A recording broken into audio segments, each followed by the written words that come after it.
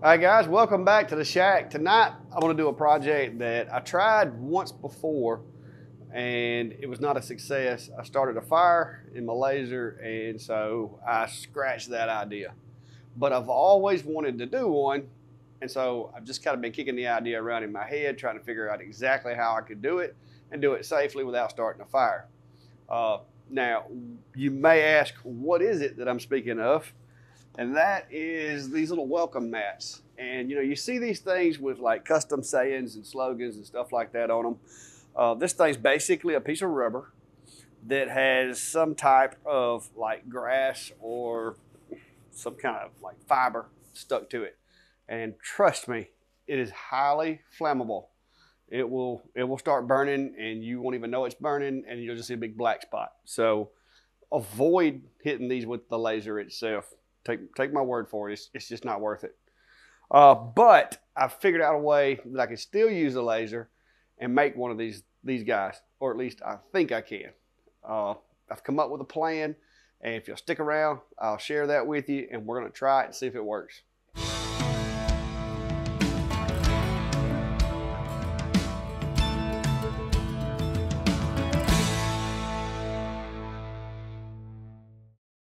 All right, guys, so I got caught up with the 3 stove covers I had ordered today. I got those done. The new machine is a just game changer when it comes to being able to do those things and doing them fast.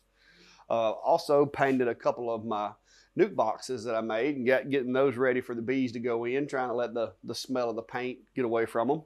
And I had another little project that I decided to do. I needed a caddy to organize. These are the screws, the drills, and everything that I use for my stove covers. And I needed a place I had all these little buckets, but I needed a place to be able to keep this stuff together and not have to dig for the drill bits and stuff. And so that is what I come up with, guys. And it holds these little plastic buckets that the screws come in. I might do this two-handed.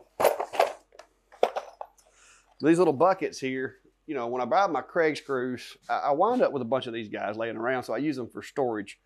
But I cut my little caddy so that they sit down in the holes and they kind of act like a little caddy liner, and it's awesome. So just thought I'd share that. That's why I love lasers, guys. You can just make your own tools. But the plan for tonight, guys, and this, I don't know if this is going to work. This may be a total disaster. It may be a mess. But I found this guy for like $9 at Home Depot today while I was down there picking up some stuff. And I figured, hey, I'll try it because I think I have a good, solid plan. I don't know how it's going to work out, but it's a good, solid plan. But the plan here, and I've done some minor testing just to see, is I'm going to make a stencil. And this stencil is going to have the text that I want on the rug. And then once I get that stencil made, I'm going to put the stencil over said rug.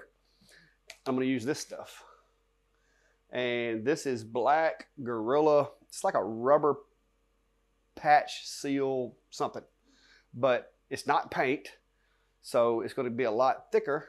It's hopefully not going to spread because this is individual fibers. And so I did a little test just to see what what does it turn into.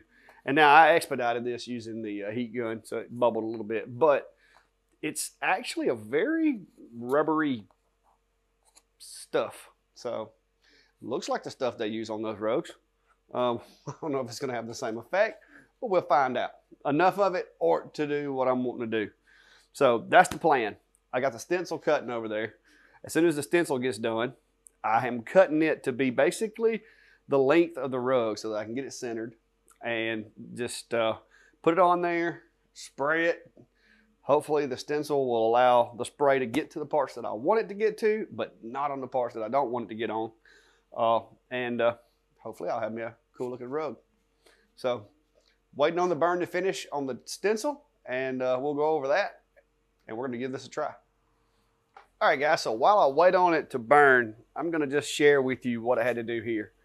In Lightburn, I created the text and got the font that I wanted and everything, put it in the workspace and converted the text. Normally text would be a fill, but I converted it over to a cut, and then basically took And some of the letters, like the O, stuff like that, I didn't want that centerpiece to fall out so that I'd have to, try to position it myself. But I didn't want to use stencil letters because I didn't want it to look that military, type. So I went with this font. And what all I did was made me a little tiny line, like a little square. And I put it to where it would connect the center part of the O. I basically put the little tabs in there for a stencil. Just at the bottom of the O's and for the part of the A that would fall out. And just took those two shapes, the letter and that little square, and basically used the Boolean to subtract that area of the shape that is the letter to make those little tabs on there.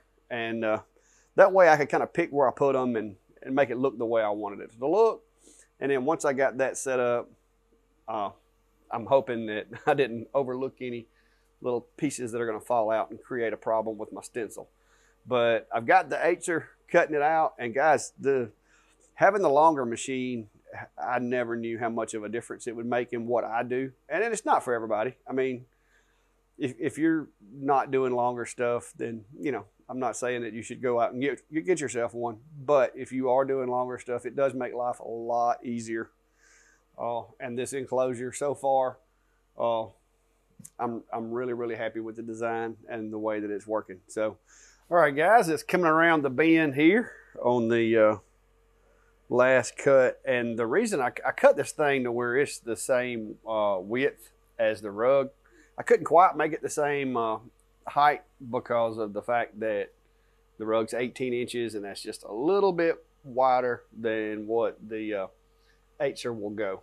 So I rounded it off to 17. I'm just going to split the difference, and that'll give me plenty of coverage as far as making sure my rug doesn't get any pain where I don't want it.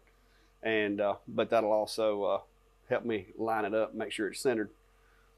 Because the objective of this piece is, one, to provide the holes for the paint to go through to where I can get the stencil effect, but two, to keep the rest of the rug from getting anything on it. I have tested the spray on this stuff, and it seems pretty easy to control, so we're going to do it inside the shop. But there's the last part of the cut. Machine's going to go to the park location. I've got mine set up to park in that top left corner because of the way the box opens, that just seems to get out of my way a little better.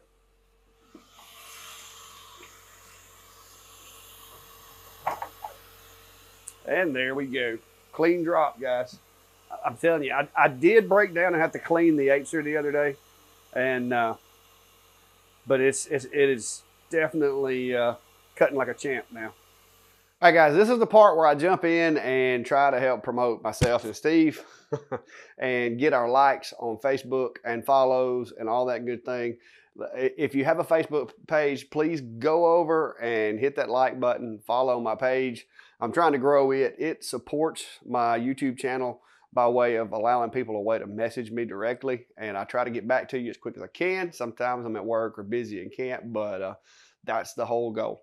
Also, go check out our laser engraving community page. That's where me and Steve, we kind of started a page for the folks that come to the Sunday Night Lives to share information and kind of update each other on things. And there's a lot of really knowledgeable guys in there. I mean, of course, Steve and I are in there, but we're talking about the actual knowledgeable guys, the guys that watch the channel that can help you answer a lot of the questions sometimes, even if me and Steve aren't around. And so we want to try to build that community and have everybody just kind of pitching in and helping each other. So if you haven't already, go check that page out on Facebook. I'll put a link in the description, and go give that a thumbs up and join the group. We'll approve you. And also, don't forget, Sunday nights, 7 p.m. Central, Steve and I will be live and doing who knows what with lasers, discussion about lasers, weather, me cracking on Steve, Steve cracking on me, whatever. But come hang out with us Sunday nights at 7 p.m. Central. 7 p.m. Central. All right, about messed up, guys. I almost didn't turn the camera off too soon.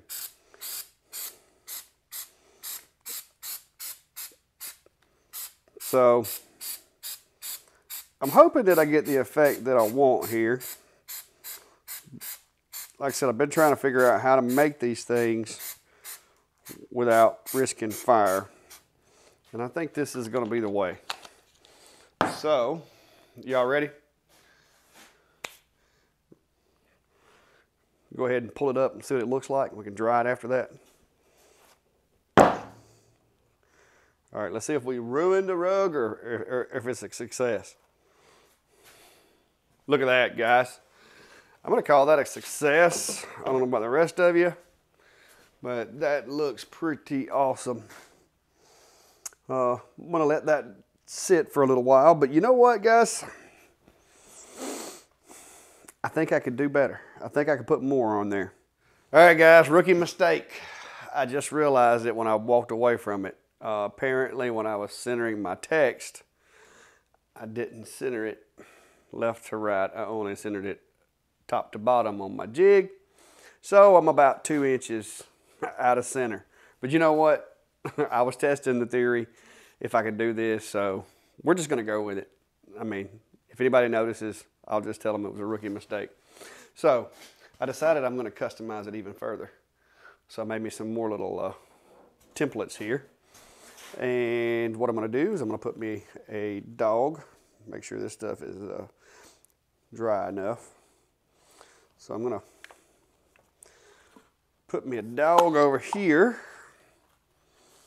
just to try to encompass everybody.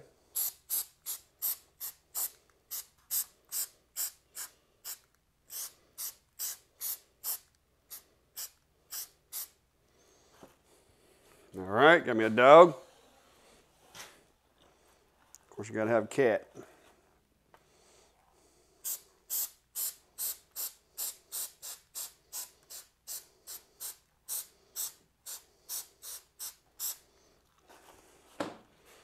There's me a cat. A little chicken.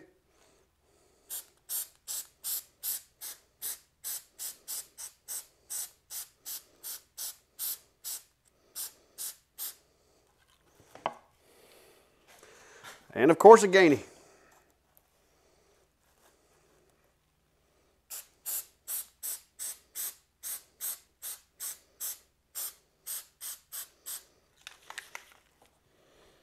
There we go. Fully customized, guys.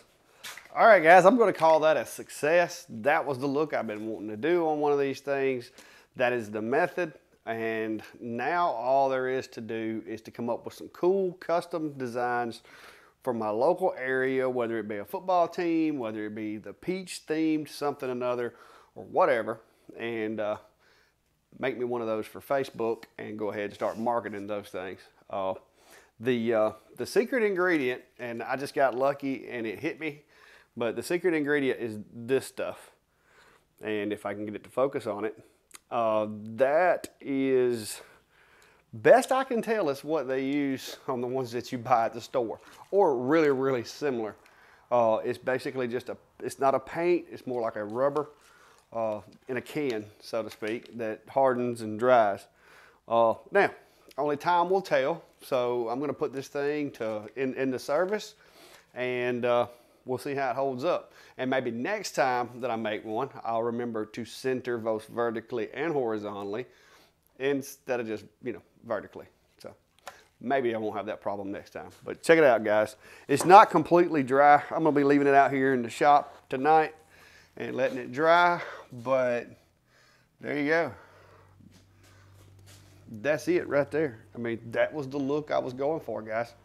And it's like a rubbery coating that's on there, so looks really cool, and hopefully it won't go anywhere. It says it's waterproof. It's not paint, it's more like a rubber, so I'm hoping that helps. But anyway, guys, I'll put a link to this stuff in the description if you're interested.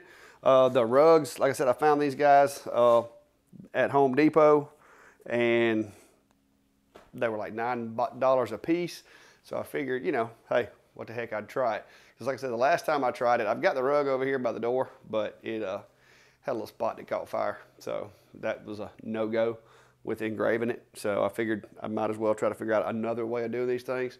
And it appears that this works. So, hey, cool idea if you're you know, getting ready for summertime and you want a new rug, make your own. But anyway, guys, like I said, I hope this helps. Gives you another idea for a project. This is a lot safer than trying to engrave these things.